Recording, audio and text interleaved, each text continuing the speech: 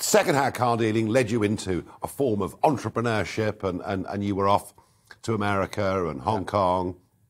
And did you enjoy the business world?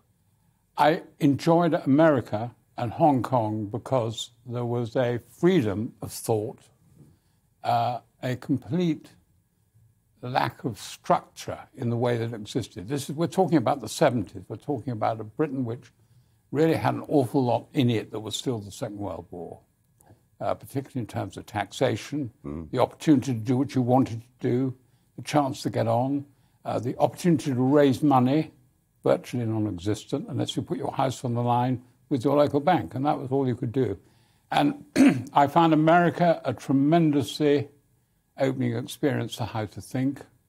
And in Hong Kong, people are sometimes rude about the civil service, but it's important to remember that one civil servant created the structure in Hong Kong, a man from the colonial office, as it was in those days, which transformed it into one of the economic powerhouses of the world, which has now been destroyed by communism. Yeah, I mean, it's desperately sad, isn't it, to see what's happened to Hong Kong? It's sad and outrageous, actually. Yeah, they've broken the deal, haven't they? Of course they have. I mean, that deal was signed in good faith. Until 2047, Hong Kong was going to have autonomy, but none of it.